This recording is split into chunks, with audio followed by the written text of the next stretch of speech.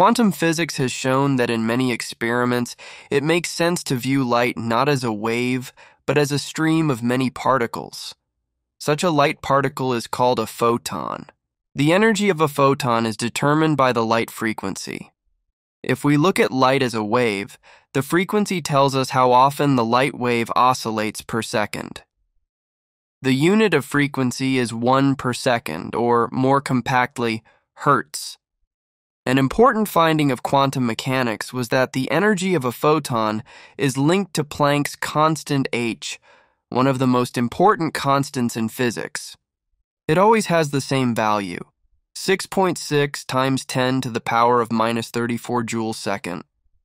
As you can see, this physical constant is incredibly small and has the unit joule times second. Using Planck's constant h and the frequency of light f, Max Planck postulated the energy Wp of a photon.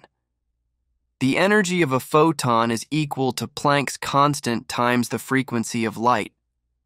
From this, we can conclude that the higher the light frequency, the higher the photon energy. We therefore expect visible light to have less energy than X-rays, for example.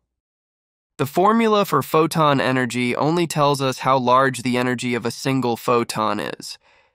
If we want to know what the energy of many photons is, we must of course determine their number, n, and multiply it by the energy of a single photon. The energy of n photons is equal to n times h times f. Sometimes we know the corresponding wavelength lambda instead of the light frequency. In the case of light, it doesn't matter which of the two quantities we know. As soon as we know the frequency, we can determine the wavelength from it and vice versa. The two quantities are linked by the speed of light c. c is equal to f times lambda. This formula is known as the dispersion relation of light.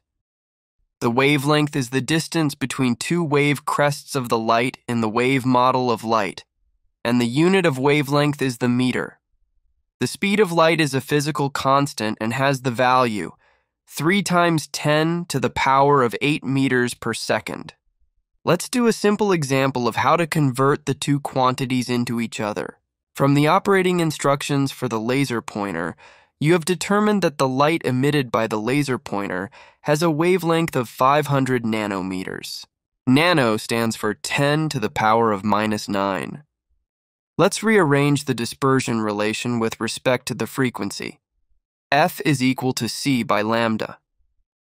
If we insert the speed of light and the wavelength, we get the frequency of this light, 6 times 10 to the power of 14 hertz.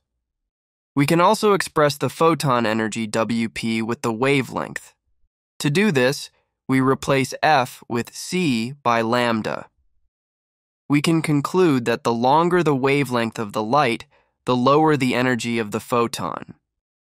The photons of visible light have a color that we can perceive.